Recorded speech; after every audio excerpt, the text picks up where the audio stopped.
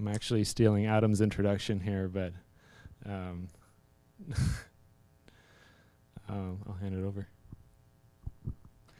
All right, I'm going to try and use this thing. I'm not used to using microphones, so hopefully I don't blow out any eardrums. My name's Adam. I'm the Executive Director of the Marmot Recovery Foundation. And this is Kevin. Kevin is our field coordinator.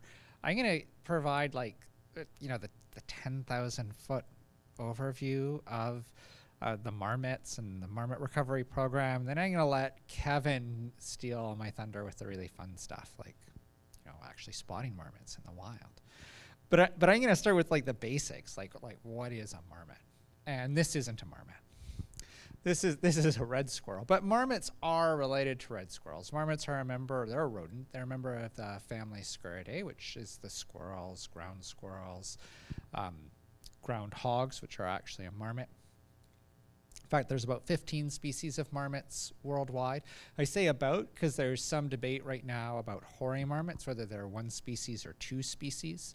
But all of those marmots live in the northern hemisphere. And all of them are adapted to surviving long, relatively harsh winters by hibernating for extended periods of time. So these are the things that all marmots kind of have in common. They all dig holes. They're kind of like an upside down squirrel, right?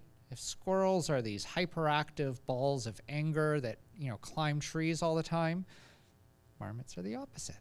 They're basically slow animals that live on the ground and dig holes instead of climbing trees. But of these 15 species of marmots, the Vancouver Island marmot is unique. And it's unique in part because, of course, it's the only marmot that occurs on Vancouver Island. And it only occurs on Vancouver Island. Unfortunately, it's also the most endangered mammal species in Canada and the most endangered marmot species on the planet. So the question becomes, how did we end up with this situation? How did we get to the point where we've got roughly 300 marmots and a totally unique species on this, sort of mid-sized island of ours? And our story begins, and don't worry, I'm not going to spend, I'm going to rush through time here. But we do start about 2.1 million years ago during a period of glaciation in the early Pliocene, where there were these ice bridges forming between Vancouver Island and the mainland. And at that point, this group of marmots came across and arrived on Vancouver Island. And as those ice sheets receded, those group of marmots became trapped here. Now, these marmots, when they first arrived, this is the divergence point. They're not what we think of as modern Vancouver Island marmots yet. They're the common ancestor of Vancouver Island marmots and the coastal clade of hoary marmots. But they have a lot of features in common. They have a lot of features in common with each other. Both Vancouver Island marmots and hoary marmots are marmots that specialize in living in these fairly rugged, subalpine type conditions. So not all marmots do that. Groundhogs, they live in city parks. Yellow-bellied marmots live at much lower elevations as well.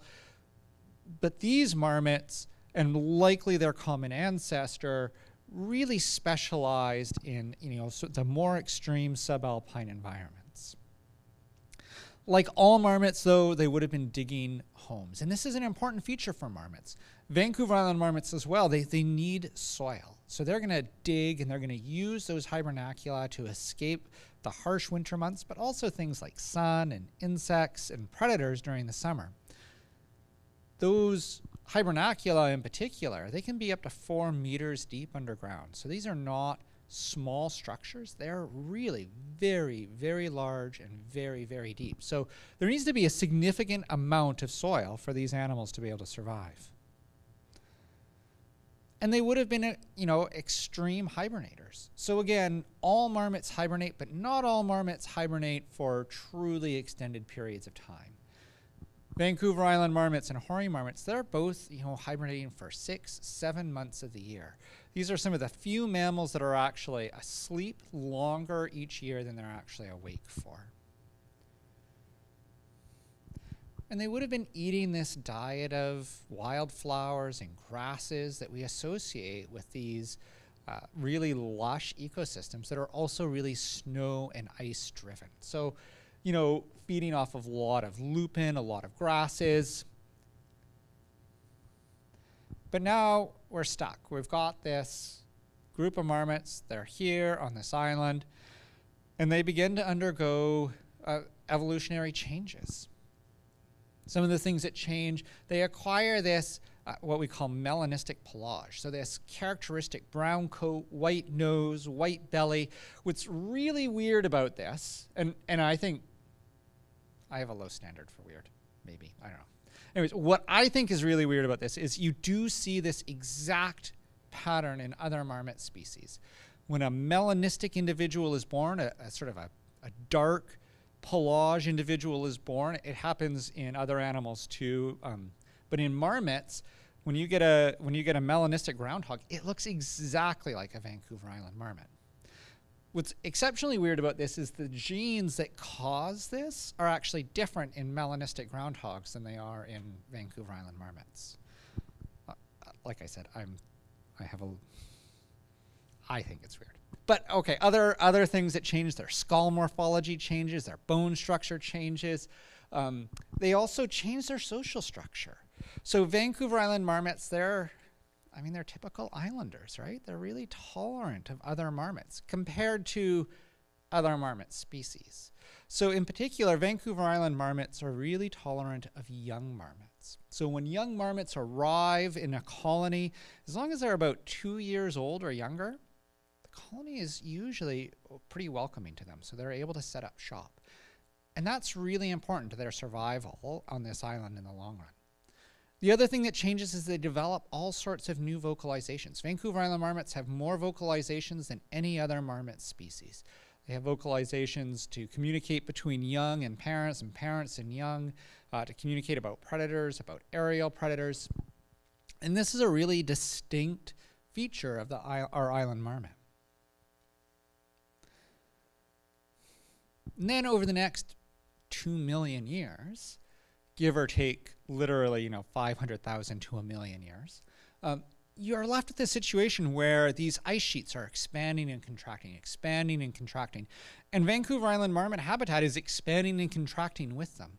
During periods of glacial maximums, the marmot habitat stretched right down to sea level, and we know that because we've recovered, I say we, marmot bones, Vancouver Island marmot bones have been recovered from sea caves on Vancouver Island. But during glacial minimums, such as we're in right now, marmot habitat contracted right to the very tops of the mountains. And there's really strong evidence that during some of those maximum periods, that there was interbreeding between Vancouver Island marmots and hoary marmots. The full extent of that isn't greatly understood. Clearly, there's a lot of really distinct genetic differences with the Vancouver Island marmot, but some interbreeding definitely happened there. And what we're left with is kind of our modern Vancouver Island marmot. When exactly we would have first started seeing modern Vancouver Island marmots, I don't know, but at least 20,000 years ago, maybe a lot earlier than that. We just don't know. What we do know is that, after the last ice age, Vancouver Island marmot habitat was restricted to this blue area on the map. Just really the spine of Vancouver Island, that kind of high elevation subalpine habitat where without that glaciation period, this is all that's left of marmot habitat. And even within that blue range, that's not a solid blue, right? There really would have been just little dots, little isolated colonies connected to each other by those young dispersers, leaving their colony and making their way to new colonies. But we're really talking about a group of basically connected villages within that blue area. We've got kind of a house cat sized animal. I mean, we always say that. They always look larger than house cats to me out in the wild, but it's because they're all fur. They have this really thick fur coat to survive in those cold periods.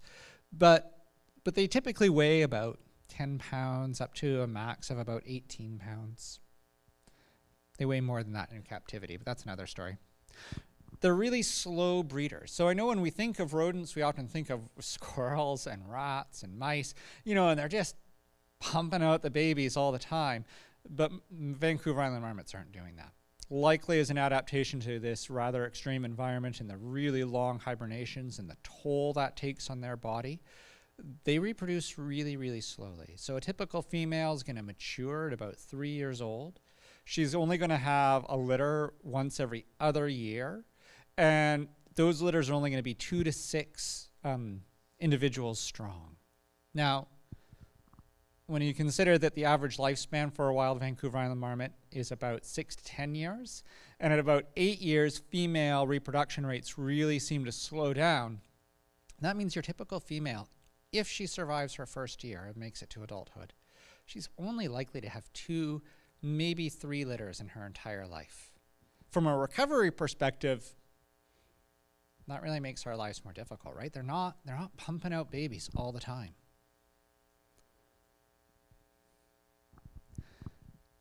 And as I mentioned before, this dispersal at 2 years old, roughly, marmots are going to leave their natal colony, the place where they were born, and they're going to go out, strike out, and try and find a new colony. And as we'll see later, that's critical to the survival of the marmot when their habitats are really fragmented. It creates what we call a rescue effect. It prevents inbreeding. And all of these have become issues in modern history. So now that we have our modern marmot, finally they get to meet their first people. And this probably occurred sometime around 12,000 years ago, give or take a few thousand years. Vancouver Island marmots were important animals culturally, not a primary food source for any First Nations, not a primary source of fur, but they were, Qualchuck were a sacred species for the Cowichan First Nations. What we call Shone Lake, Mount Cain area was Pepikata, the place of marmots. And the Kwakwaka'wakw, the Namgis First Nation, had actually built huts there to hunt for Vancouver Island marmots. And those were owned by specific families, and those furs were considered to be an important part of potlatch ceremonies. The Nuu-chah-nulth peoples hunted marmots using pit traps. And this is something we see on the mainland too, where peoples like the Tagish First Nation were using pit traps to hunt for hoary marmots. I think it's worth noting that aside from the Cowichan First Nations, there are no more marmots left in any of those traditional territories. That situation persisted probably for, well, thousands of years at the very least, right? 10,000 years is a pretty reasonable guess. The first European settlement on Vancouver Island was in 1849. The first description for science of a Vancouver Island marmot was in 1913. A Californian ornithologist, Harry Swarth, was hired to come to Vancouver Island and conduct a survey of wildlife on the island. He collected 6 marmots from what's now called Douglas Mountain, and they're still in a museum in California. But there really weren't any systematic surveys for the marmots conducted until the 1980s. Even though they were described or listed as an endangered species in 1976, the marmots themselves were only listed because their range was so small. And it wasn't until naturalist groups and hiking groups really started to raise the alarm that marmot populations seemed to be declining that people really spent time going out and trying to survey for the Vancouver Island marmot. So 1984 is our first real systematic survey for the marmot. And after that, I think the trend is pretty clear, right? Where did that line start? You know, if we could recreate surveys going backwards, we don't know. We don't know what the historic population of Vancouver Island marmots were. What we do know is that by the time we started counting, it's pretty clear they were on a really, really steep decline. By the 1990s, early 90s to mid 90s, you know, there's a few brief spikes up. But the population was crashing. Colonies were disappearing from one year to the next. And we'll get to the low point in a couple minutes. But by the late 90s, it was really clear that the wild population was in extreme trouble. And one of the big questions is why? I mean, when we think about species decline and species collapse, you know, there's some familiar refrains that come to mind, right? Habitat loss, habitat fragmentation, and habitat degradation, you know, or human consumption. None of those on the surface appear to be an issue for the Vancouver Island marmot. People had stopped eating them. That wasn't what caused the collapse. Marmot habitat itself, I mean, nobody's done anything in marmot habitat, to be blunt, right? It's too harsh. We are talking about literal avalanche chutes and bowls. The only time we really see human occupation of marmot habitat is when we build ski slopes, right? And that actually seems to benefit marmots, not harm them. So if we haven't messed with their habitat, you can't log, I should point out, marmot habitat, right? Because there's no trees in it. That's what makes it marmot habitat. If there's trees there, the marmots die out. Another issue we'll be coming up against shortly. So what happened then? I mean, whatever happened didn't happen in marmot habitat, it happened around marmot habitat.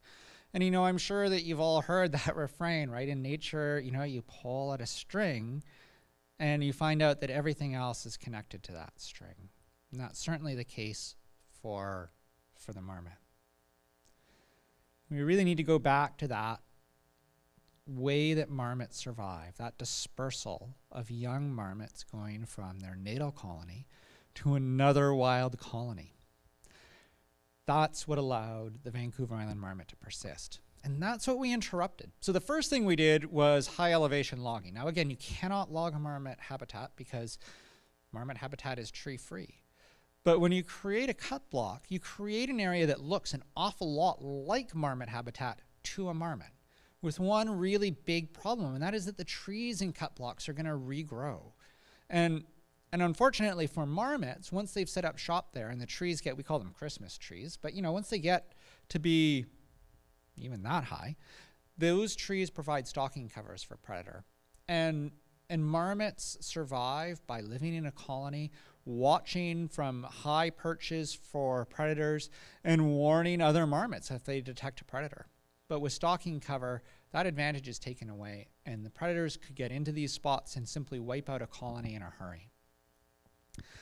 At the same time, we also created all these other barriers to dispersal, particularly in Strathcona Park. And remember, that's the big lump on our map of historic marmot habitat is Strathcona Provincial Park. And we built Strathcona Dam and punched Buttle Lake right into the middle of it. Well, marmots aren't fantastic swimmers, right? They're not an aquatic species. They're not otters. They might be able to cross. They seem to be able to cross little rivers, but they're not going to be able to swim across Buttle Lake. I mean, it looks like a nice small little lake there, but I'm sure that many of you have been to Buttle Lake. It's a big lake. And on either side of that lake are tons of marmot colonies. It's where we've been reintroducing marmots too, but historically we know that there were marmot colonies all through there. And putting that lake in there just severed all of those dispersal routes. So while we're severing dispersal routes, we're also introducing species that cause problems for marmots. And again, this introduced animal, cottontail rabbits, they don't live in high alpine ecosystems, right? They live down here where we do, but they still have ramifications. And in this case, the ramification of cottontail rabbits is that it provides a year-round food source for golden eagles. Golden eagles used to be, in the 1960s, they were a vagrant species on Vancouver Island. They'd show up, but there were no records of nesting golden eagles here. Cottontail rabbits are introduced. Suddenly, we start to get more and more golden eagle nests showing up on the island. And golden eagles, they're a mammal predator. Bald eagles eat fish, they eat gulls, they eat mammals sometimes, but they're not a significant predator on marmots. Golden eagles are a whole different story. In the interior, there are golden eagles that specialize in hunting hoary marmots and yellow-bellied marmots. I mean, that's what they do. And they can make the distance from hunting a cottontail rabbit, getting up into the mountains, and hunting marmots during the summer in the space of a couple hours, easily.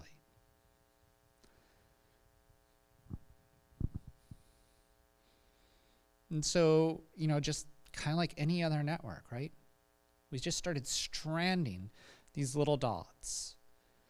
Marmots in cut blocks were cut off. Natural colonies weren't receiving dispersers. And in a small area, a small colony, any small wildlife population, disaster is just a matter of time. It's always going to happen, right? Something is going to happen. Maybe it's a predator, maybe it's a flood, maybe it's a fire, maybe it's a really bad avalanche. And if none of those things happen, then it's inbreeding, right? Something's going to happen unless there's a strong network. And we disrupted that network. So by the end of the 90s, it was really clear this species was in serious trouble. And to be entirely blunt, the feeling was that it was going to go extinct in the wild, that was probably inevitable. We were created in 1998. The first marmots were brought into captivity at the Toronto Zoo the year before.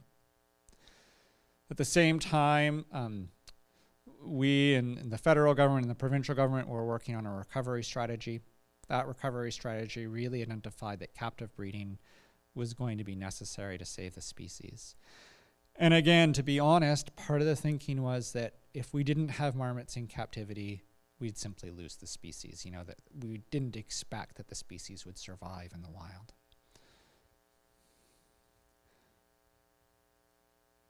So for over the next few years, 55 marmots were pulled out of the wild and into captivity. The marmots that were targeted were marmots that had pretty close to a 0% chance of overwinter survival. Pups were not surviving 1 year to the next. Isolated individuals that were on their own were not surviving 1 year to the next.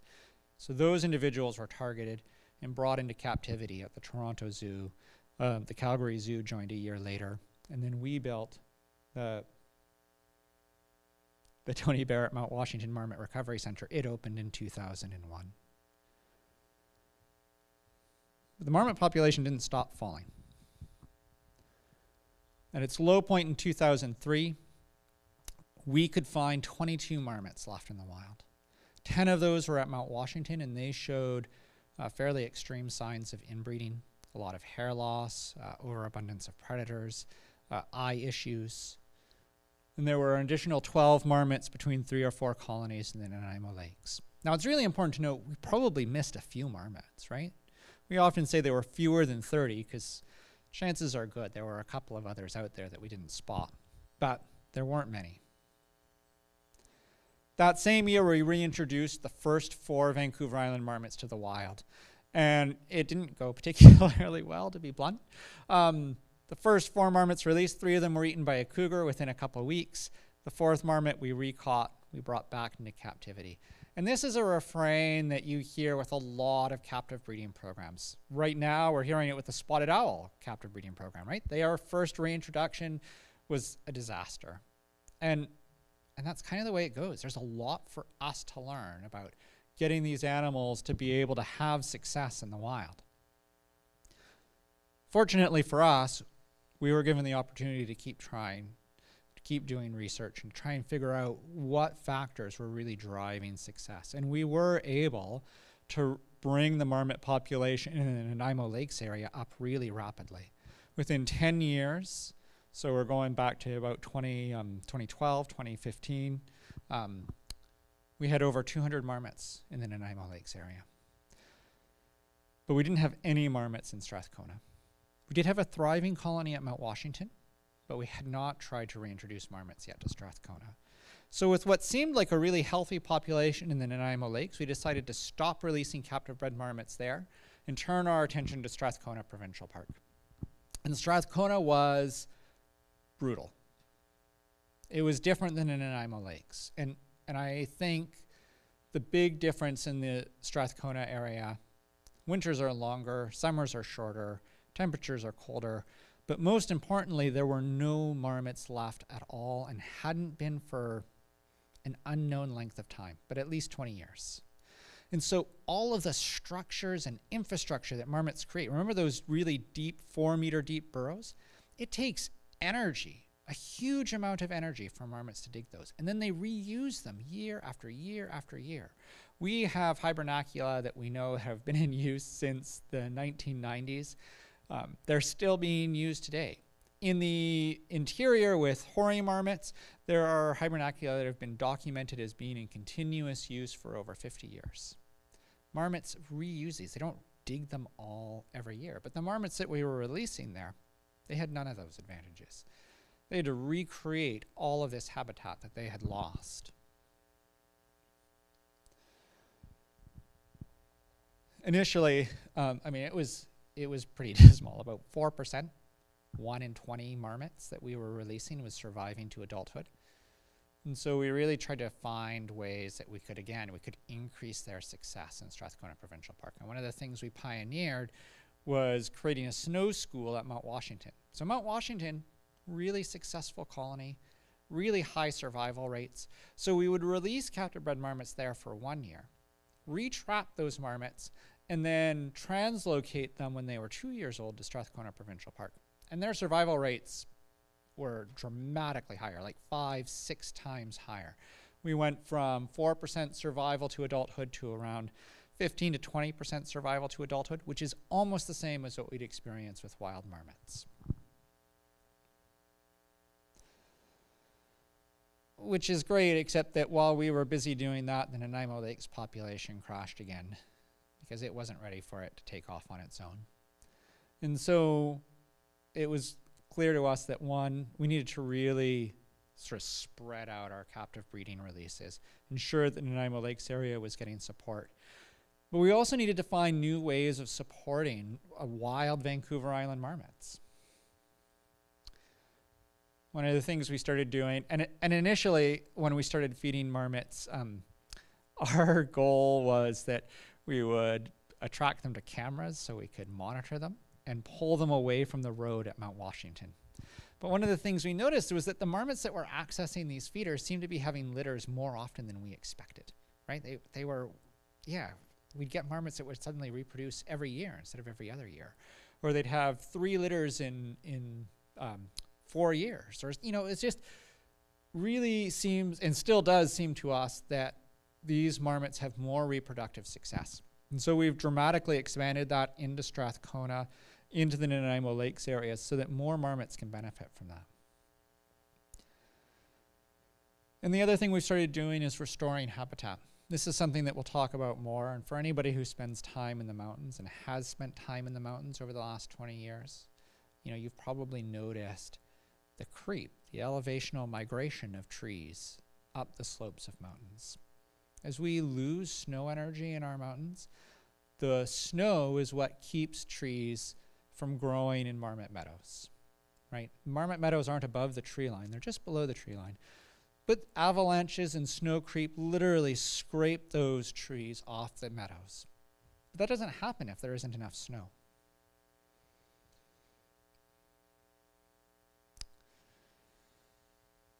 So this is where we're at today.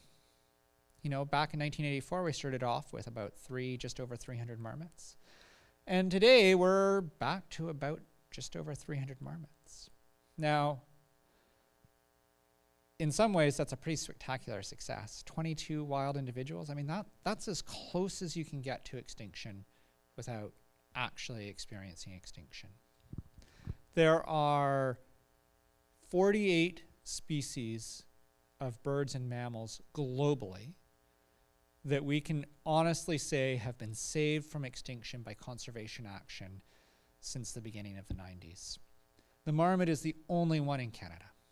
Without this work, the marmot is extinct. There's no question about that. But that's not to say that our work is done yet. You know, if we closed up shop and we walked away, what would happen to the wild marmot population? It would crash again, right? Don't have a sustainable population. We don't have those dispersal networks built up yet. We don't have them out of what we call a population pit. They still experience more predation than they can sustain. And that's because predators, you know, a marmot is just a snack to a cougar or a wolf. So they'll take about the same number regardless of how many marmots there are. But there aren't enough marmots yet to really sustain that level of predation. So what's next? Well, yeah, it's not going to be easy sailing just to move forward. One of the big concerns we have is their genetics. Marmots have experienced a profound population bottleneck and are highly related to one another. And that creates a scenario where they might have issues adapting to future changes. That could be disease, it could be habitat change. And habitat change is relevant because we know that habitat is changing. This is an area called Haley Lake Ecological Reserve. This reserve was created to protect marmots and their habitat. And that top photo, 1949 to 2016, and I mean, all of that area in the top, that white snow patch, that's all bare ground. And you can see on the bottom just how many trees have moved into those areas.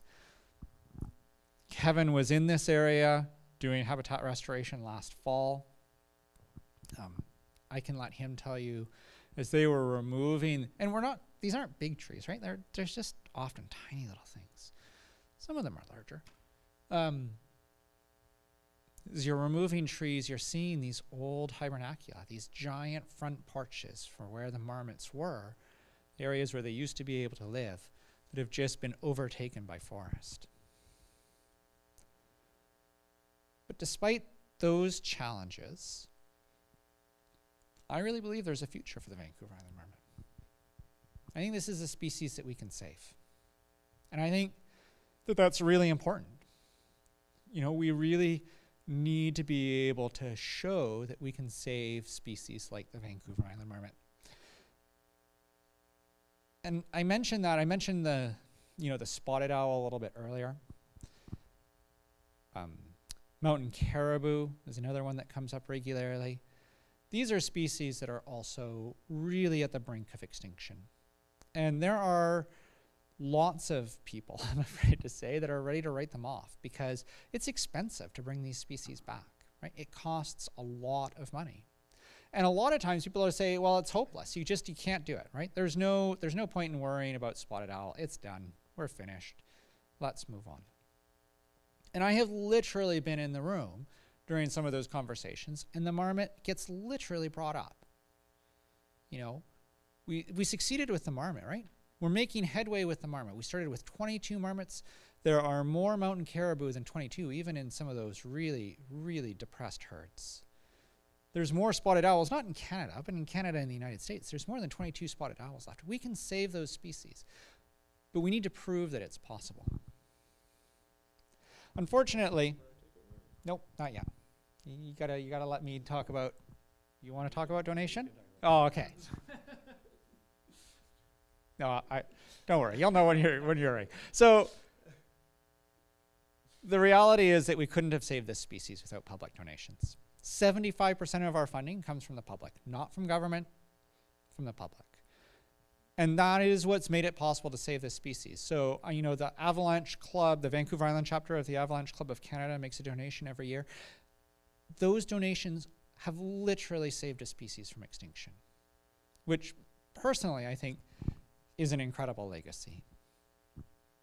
But this audience in particular, no, you're still not ready yet. I'll give you time. This audience in particular, the other thing that we'd really ask you to do is when you're out there, be responsible. So, what I tell my kids, you have to leave the house. If you're going to go out into the mountains, you got to leave the house clean. You don't have to come back clean. You're welcome to come back as dirty as you want. I don't have anything against washing clothes, but you got to leave the house clean. You got to wash it, particularly the bottoms of your boots. Make sure that you're not transporting pathogens, seeds.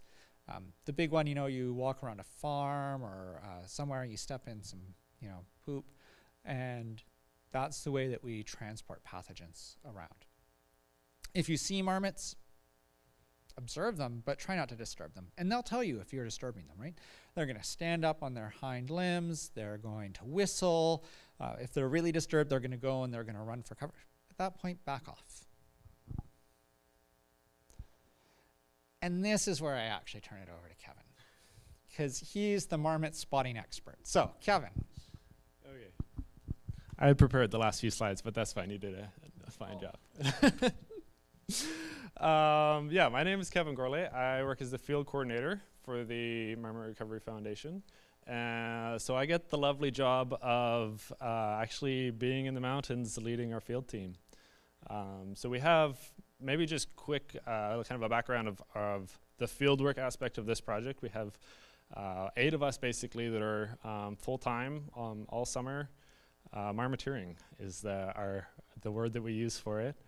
But we spend a huge amount of time up in the mountains using a number of different surveying techniques to try and track and locate and spot Vancouver Island marmots. And it's not an easy task, but it is a beautiful office, and I certainly don't have any complaints. I'm looking forward to getting started again next month. But obviously, we're here with the Alpine Club of Canada and various other hiking groups. So I do want to kind of talk about what you guys could be looking for while you're up in the mountains, and what to do when you spot something that could be related to a Vancouver Island marmot. Maybe show of hands, has anybody seen a Vancouver Island marmot in the wild before? Even on Mount Washington, that counts. So it's not unheard of, yeah, out of Hess, yeah. Yeah, it doesn't count. Obviously, they're extremely rare. So most people have not seen a Vancouver Island marmot before. You know, even with some very accomplished climbers in the room that spend a lot of time up there, yeah, they're extremely cryptic and difficult to see. So I guess the first thing is be patient when you're in the backcountry. You're very unlikely to see a marmot. That said, if you do want to see a marmot, go to Mount Washington because they're pretty easy to spot there.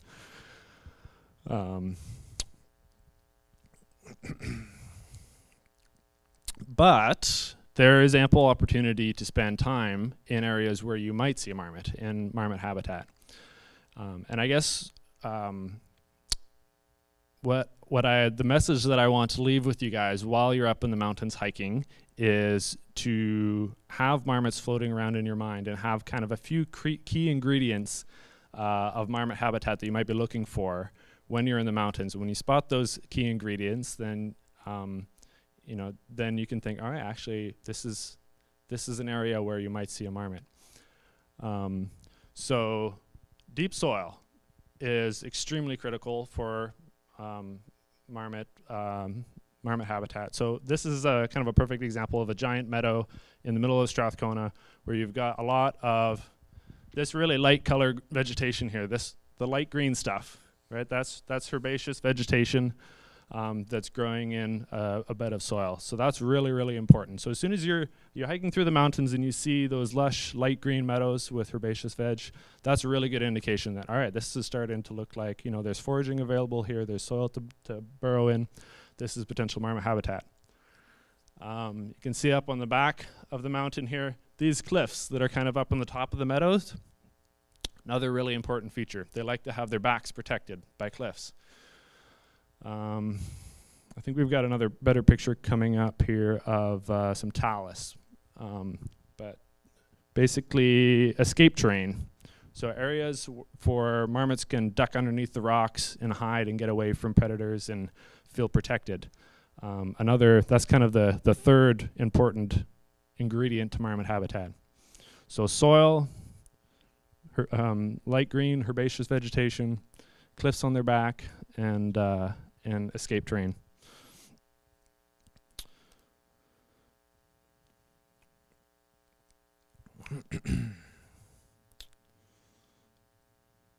So, here's the first test. This is what you're likely to see when you're hiking through the mountains, when you're looking for marmots. Not exactly what Adam was showing you, where this giant blown up picture of a marmot face staring at you, right? That's not actually what we see when we're out there. But yeah, our team will go up into an area like this and we'll spend 3 days just scanning these rocks looking for little black dots like that one right there. Often what you can do when you're in an area in marmot habitat is look at all the point features. Anywhere where there's a bump, where there's rocks, like rocky outcroppings, or if there's stumps, and there'll be often a little black dot just sitting on top of that rocky outcropping or something. So they are, if you can kind of scan all the point features in marmot habitat, that's often a good way to look for marmots, and you can spot them from far off that way as well.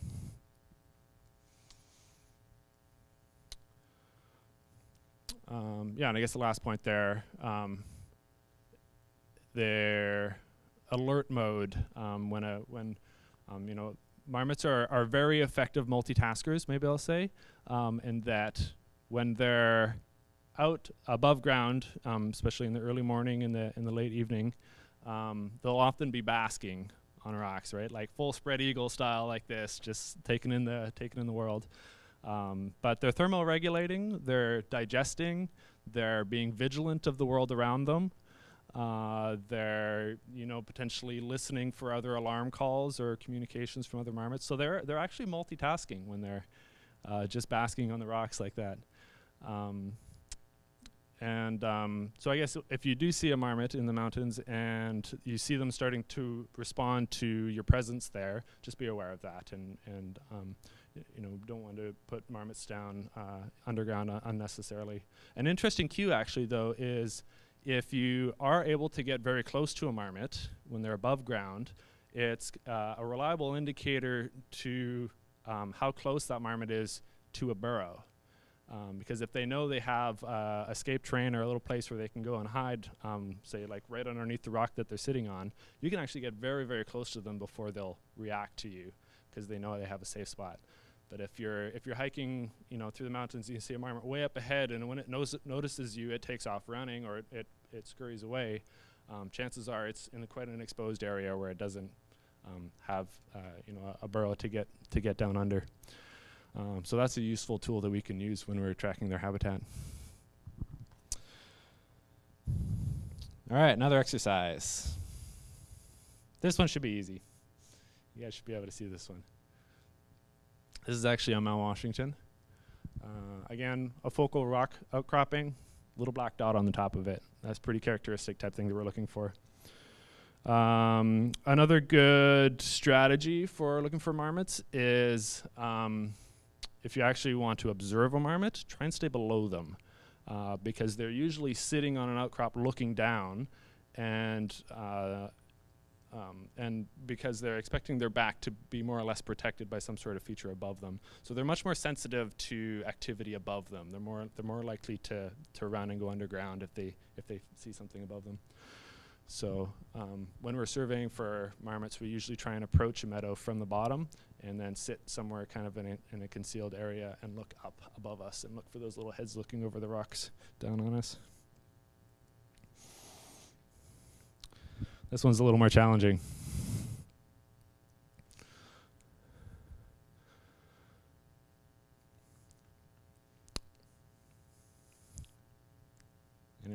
Anybody see the back in the middle? These rocks? He's actually sitting right up here on this rock. Wait, no, it doesn't work. Yeah, you can see a little white nose, a little brown dot on the rock right there. Yeah. Does it work if I bring my mouse over here? Yeah, right in here. So this is actually quite a unique colony out on the west coast of Vancouver Island, where we're lucky to get in there every second year because it's a very difficult place to access. These every time we go there, we always see marmots. They seem to be doing well. Here's another one. They don't always show up where we might expect to find them. So this was a marmot, this was Chopper, right? Yeah, so Chopper, just before my time joining the foundation, he ended up in a woodshed in Arrington. They don't always make it to their intended locations when they're dispersing. But if you don't see him there, this marmot is hanging out right in here in the woodshed. And Chopper was trapped, and where did he end up long term? He was... Okay, there you go.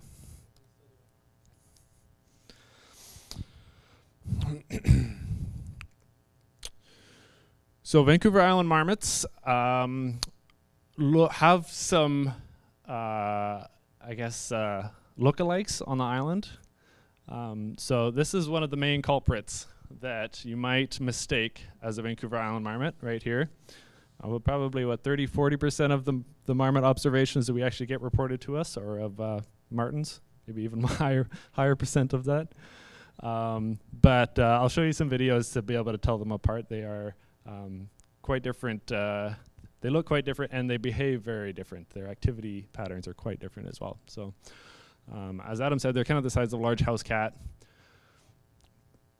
And of course, Vancouver Island marmots are usually at the tops of mountains. Not likely to be mistaken for a low elevation animal. Yeah, let's look at a few videos here, just kind of showing the differences, because a video's worth 1,000,000 words. And I'm a big fan of pictures and videos. So this is a prime example of marmot movement. They don't, very much. Marmots are generally very, very vigilant animals. They spend a huge amount of time sitting and watching their surroundings. A typical kind of movement pattern that you would see when a marmot is making a beeline across the meadow, when they've got somewhere to be, they're on a mission, is shuffle, shuffle, shuffle, sit and watch for 10, 15 seconds. Another little shuffle, sit and watch. So if you see a little mammal darting across the meadow, like bouncing all over the place like a slinky, chances are it's not a marmot. It's probably either an ermine or a marten or something else.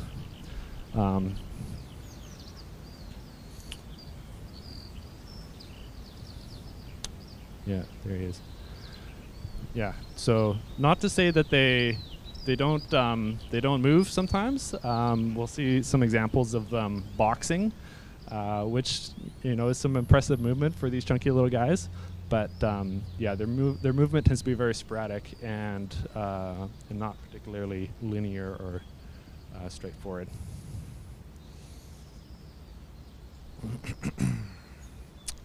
Next.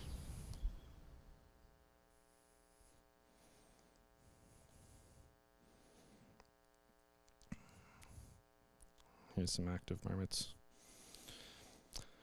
So as Adam alluded to, marmots are extremely social animals. They have a very strong social network. They develop very strong social bonds with other marmots in the colony. And a big part of that, especially with young marmots, is hashing out that social hierarchy via boxing. Is one of the behaviors that we see in Vancouver Island marmots. Also, their nose bumping is another really important social bonding behavior that we see, especially amongst parents and young. And then, of course, as territorial behaviors, if you have a young male dispersing marmot coming into an area, it might have a territorial dispute with the established residents in that colony. So that is very characteristic marmot behavior. Boxing. These guys are not marmots.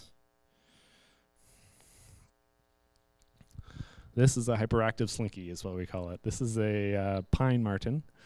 You'll also notice that it's eating meat. That's also very not marmot behavior. Marmots eat vegetation.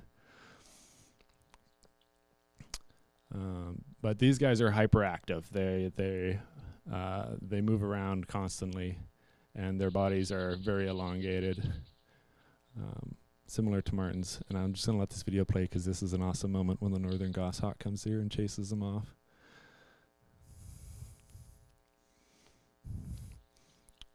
And then there's another moment in here, which is, yeah, that. So that is also something that you'll never see a Vancouver Island marmot do, attacking a bird of prey. So some things to look for when you do see a Vancouver Island marmot. Ear tags. Ear tags is very useful information for us to know if this is one of our known marmots that we have history with, or if this is a wild marmot. So all of our captive-born marmots or wild marmots that we trap receive this little metal ear tag on the sides here. Important to note that that little guy up on the left there, you can really see that little fold of skin that they have in their ears. So that can be mistaken as a little shiny flash in the ear, but that's very much not an ear tag. These are the little ear tags to look for here. The other things to be looking for are burrows and hibernacula. These are definitely, relatively easy features to spot when you're in marmot habitat. Whether or not they're currently active, they can be, for example, ones like this that have been there for probably 20, 30 years, have a massive amount of excavation on the front of them. So for us to know where these features are on the landscape is really, really important because of the amount of effort that it takes for marmots to create that infrastructure. We want to try and document where that is and use that in our strategy for reintroductions of where we would consider leaving marmots. So we have a big database where we go around and collect important habitat features like these burrows and try and document where these habitat features are on the landscape. I love this picture on the right here because it gives you a really good idea of what we call the front porch. So this is all excavated material, right? So this burrow entrance here probably goes down, up to 4 meters into the ground. And you can see exactly how much material has been excavated under there. And they can get quite deep, like up to this big a pile of material under there. This time of year, you probably won't see a front porch on a hibernaculum because it's still covered in snow. But as of the next couple of weeks here, what you might see is an emergence hole. And we'll be probably leaving on our emergence surveys in 3 weeks' time or so, where we fly up in a helicopter, we'll fly along ridge lines, and we'll look for this very, very distinctive pattern on the snow of a hole on usually with dirt coming out, spilling down the front of it, and tracks radiating off the sides. And it's such an easy, distinctive pattern to spot from the sky that last year on one flight, we actually found 3 new colonies in Strathcona Provincial Park just by flying down ridge lines and looking for that pattern. So a really, really useful time to spot marmots on the snow on the white background. So if you are up there, this spring and you see these, definitely let us know. Don't get too close. Of course, these marmots are at their most sensitive time in their whole annual cycle, right? They just come out of 8 months of hibernation. They're emaciated, they're very thin, they're looking to breed, and they're looking to put on weight again fast.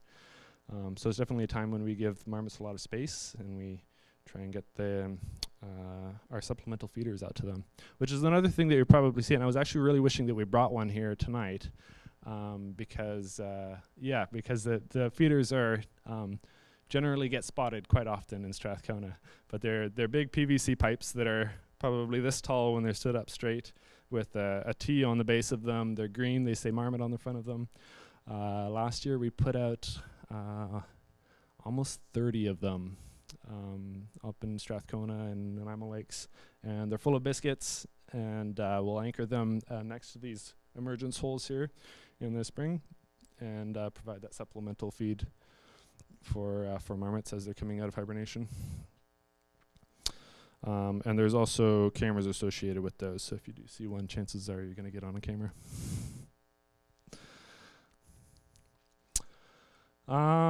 Reporting marmots to your observations to us. So we have a link on our website, marmots.org, report a marmot form, where you can submit your observations. And this is a huge source of very, very important information for us, particularly in finding new colonies or new areas where marmots are living that we simply don't have the time to go out and investigate unless we have some sort of lead to go off of. For example, last year we had a hiker report marmots on Mount Celeste to us in Strathcona Provincial Park, and we had no idea that marmots were even in that whole area of the park. They hadn't been for a long time. So that type of information, has pretty significant implications for the recovery strategy in terms of understanding where the marmots are, understanding the connectivity in the park for dispersing marmots. So that is a huge contribution that our fellow backcountry users can make for the recovery effort, is going out, seeing marmots and reporting them to us using that report a marmot form. in terms of what to report, just collect as much information as you possibly can. Pictures are extremely helpful. That way we know it is in fact a marmot that you saw, and we'll go out and follow up on it. So if you are able to get any pictures of them, super helpful. The number of marmots, the location, ear tags, behavior, anything that you're able to collect and submit with your observation is extremely helpful. Uh-oh.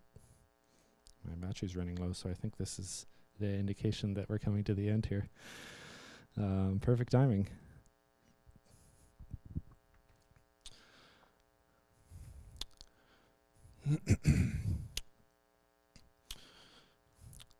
So there are very few species on the planet that we can say that conservation work has actually worked, that we can say we've saved this species from going extinct. So 48 species of mammals and birds have been saved from near certain extirpation and conservation efforts in the last 20 years. And the Vancouver Island Marmot is really our flagship, our local island mascot in a lot of ways of a success story. During that same period, we've lost 2 mammal species and 1 bird species in Canada, and another 40 birds and animals are at imminent risk of extinction. Really the tools and strategies that we develop on this project are really helping inform a lot of other recovery projects as well. And yeah, unfortunately, it's not always an easy industry to work in, and it's not always hurrahs and cheers for easy days. But it's incredibly meaningful work, and I think incredibly important work, and I'm very honored to be a part of it. So that is all I have prepared. Do you want to give a conclusion?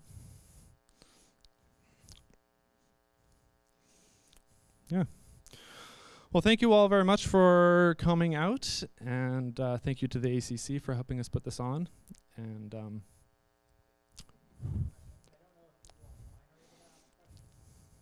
yeah. Yeah, there was one question that came in online, and if you are wanting to ask questions online, just type it in the chat. Barry, do you want to go first? Yeah, just with looking at the pictures of the burrows and that sort of thing. It looks familiar from things I've seen up in the Alpine. Are there any other mammals that make like kind of burrows that No. The Vancouver Island Marmot is our only large burrowing mammal on Vancouver Island. It's one of the reasons that it is important from a conservation perspective. I mean, just aside from being a unique species that we would otherwise lose. But Vancouver Island marmots are the only one we've got that's really turning over large amounts of soil in subalpine ecosystems. In studies from other marmot species, a question that hasn't been asked is, what role do Vancouver Island marmots play in our ecosystems? And the answer I always give is none. There are no Vancouver Island marmots, effectively, right? We've lost them. Whatever role they played in the past, it's gone now. But the real question is, what role could they play if we're successful at restoring this species? And one of the things we know from other marmot species is that in the areas where marmots are active in digging, there is more biodiversity, at least in plant diversity, within those alpine meadows than there are in the areas where there aren't marmots. So Vancouver Island marmots are it. We don't have pikas or any other animals that are digging. So, no ground squirrels, nothing. So it's just marmots. So if you see that, yeah, take a picture. I mean, there's a lot of possibilities, including, unfortunately, that it's an old abandoned burrow, right? So we do have those on Vancouver Island, right up to sort of Shown Lake, Mount Cain area. They're not active anymore, probably collapsed and filled in, but you might still see remnants of the front porch. But definitely, if you see that, take a photo, let us know. Thank you.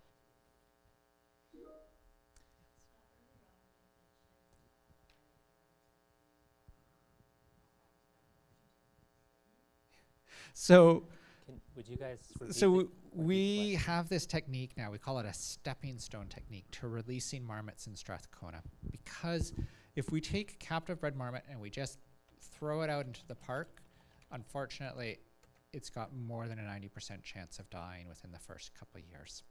So what we do instead is we release them to Mount Washington, just on the right on the ski slope. And then we come back the next year and we retrap that marmot once it's had a wild hibernation, some opportunity to interact with other marmots, a chance to participate perhaps a little bit in maintaining a burrow and a hibernacula as with other marmots. And then we translocate it, so we move it to Strathcona Provincial Park. So yeah, we're definitely retrapping. We're also retrapping other Vancouver Island marmots to do health checkups, put in transmitters, trapping marmots that end up getting lost. Kevin was saying that it's probably not, if you're at low elevation, it's probably not a marmot that you saw, and that is true. But there's always exceptions, right? So the most famous exception is Alan. He was a marmot that was found at the Bamfield Marine Sciences Center in 2015. I don't know. And then literally last summer, I got a phone call from a farmer in Arrington who said, I think I've got a marmot in my backyard. Is that possible? And I didn't actually just say no. Instead, I said, well, it's unlikely. Can you send me a photo? He's like, oh, yeah, I've got a photo. Sent me a photo. There's this Vancouver Island marmot, right? Like, just boom.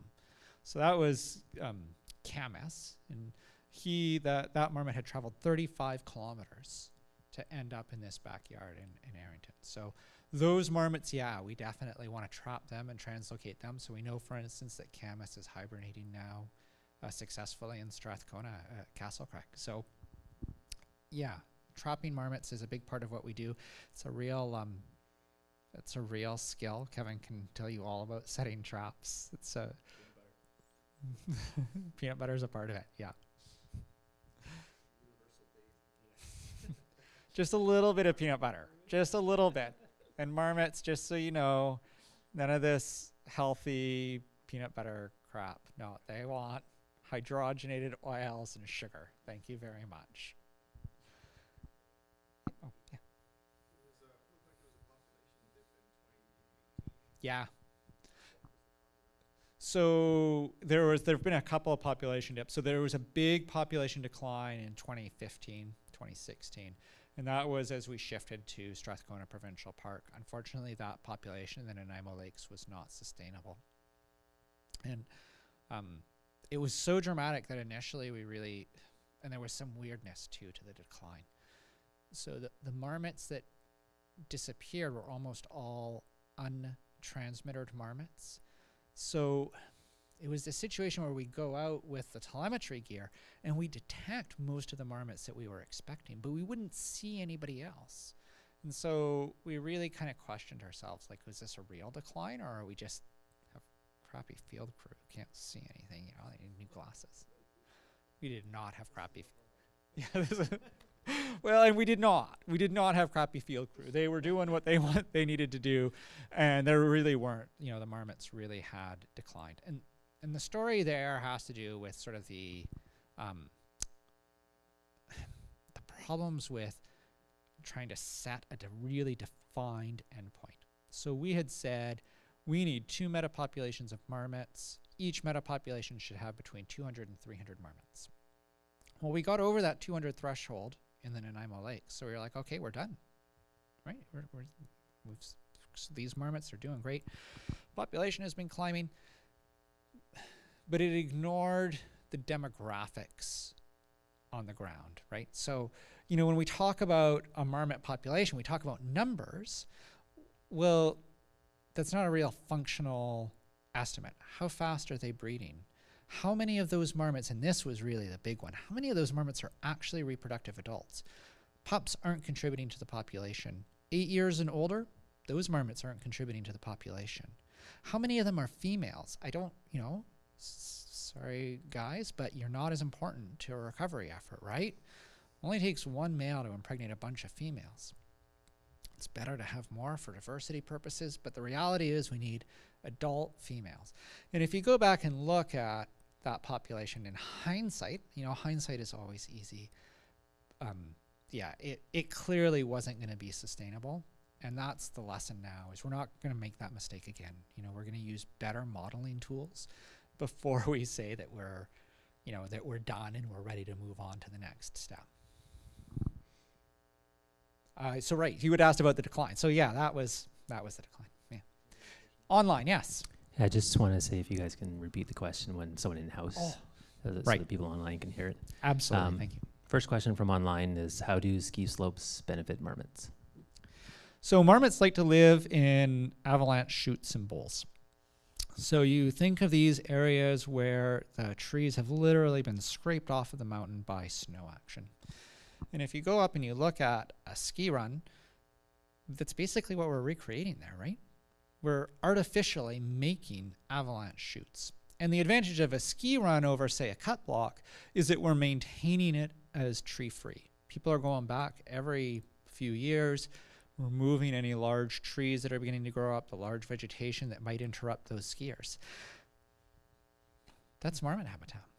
Right? So yeah, so it's a weird one. I know we don't normally think of ski slopes as being beneficial for marmots, and I was reading a bunch of material from the 1980s that had been saved up by the Conservation Data Center, and in there were a bunch of letters to the provincial government from concerned naturalist groups when Mount Washington was expanding, saying this is really going to devastate the marmot population. And I think they were right to be concerned, but again, hindsight, actually, it's been incredibly beneficial for the marmots there. So yeah, ski slopes, good for marmots. You think about Mount Washington, Green Mountain, historic ski slope. There's another couple that I'm forgetting.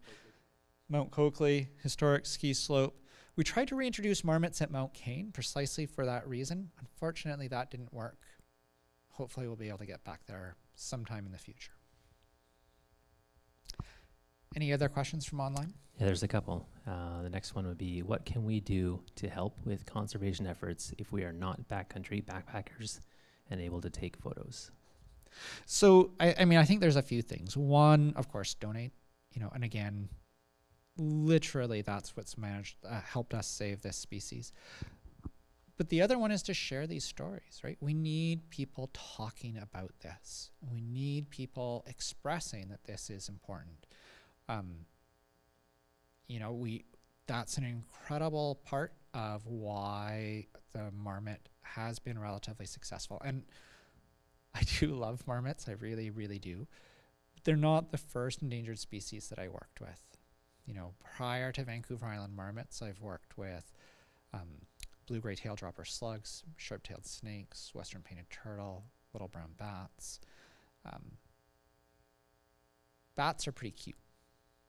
And I like all of those other species, but I gotta tell you, it's hard, a lot harder, to get people to share the story of the slug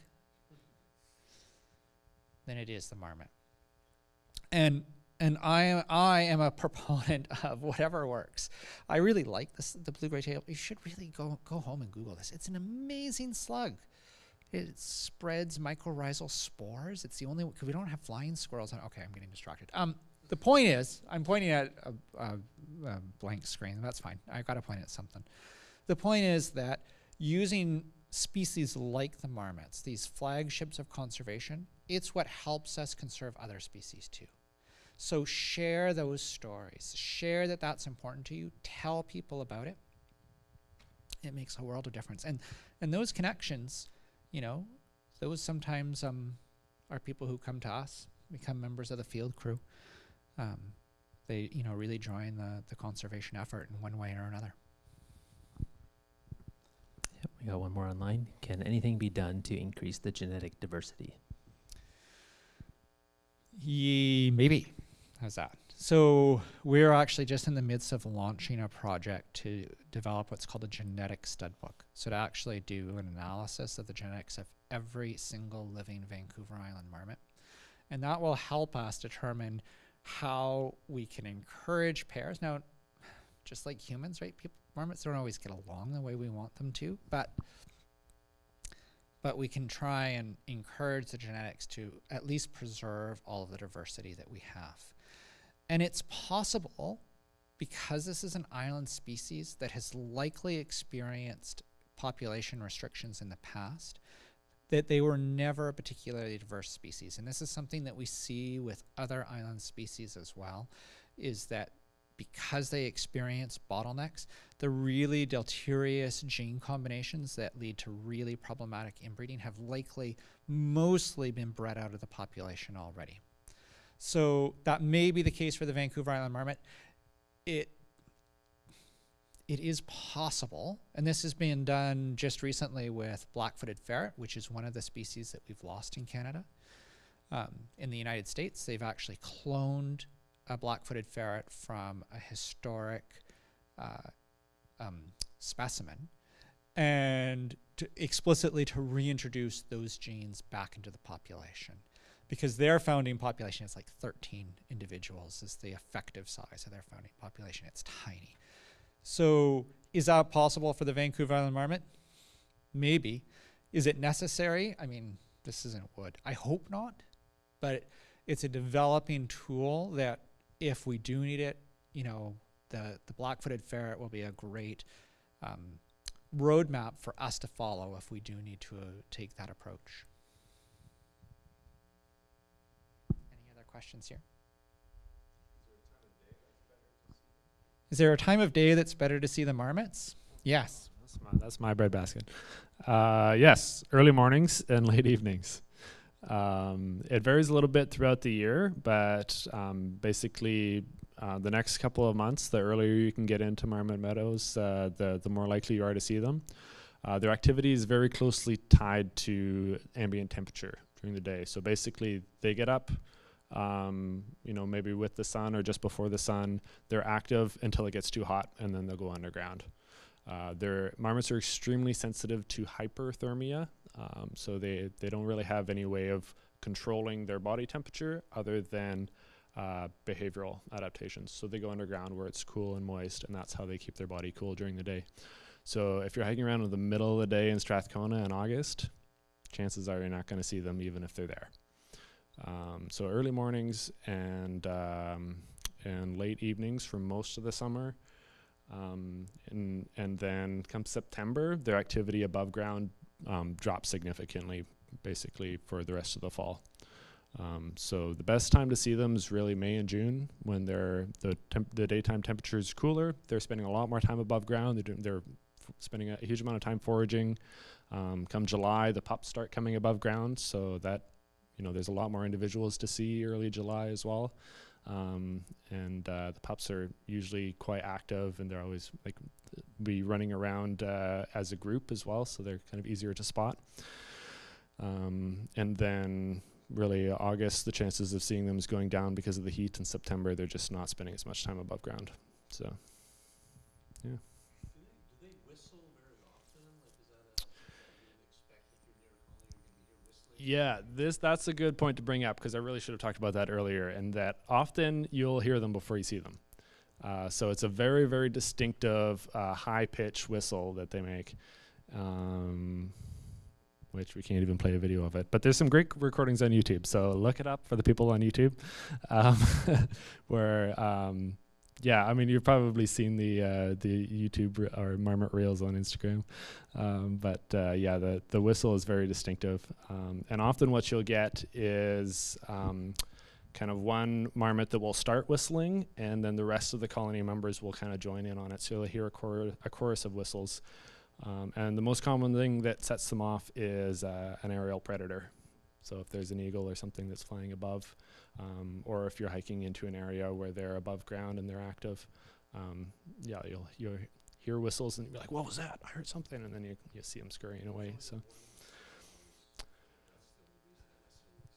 No, they have a huge vocabulary. Yeah, they have, we don't know how many different types of whistles they have, but they use whistling for to communicate different types of predators and different forms of communication.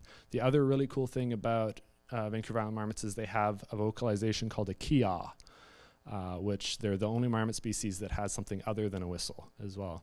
So kias is a distinctive sound that usually adults will make when pups are present. And so that's a pretty good indicator that there's some pups around as well when you hear a kia. So, kia! It more or less sounds like kia. Yeah, there's some great, we should have got some videos for that shoot. But yeah, really distinctive sound. You'll if you hear it when you're in the mountains, you'll be wondering what you're listening to, because it's quite distinctive. I just want to add, so this is my routine personally. I hike up, I'm hearing varied thrush, and every time I hear a varied thrush, I'm like, is that a marmot?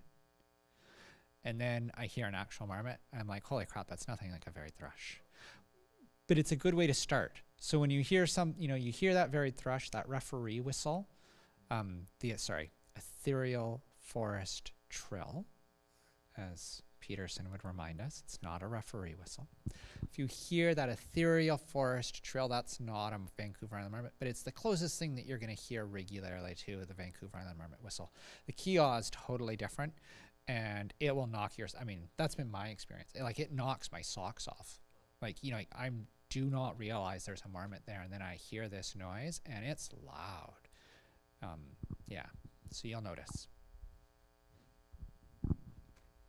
Any other questions? Right on. Look at that. And we got to go home early. Thank you very much, everyone. Really appreciate it.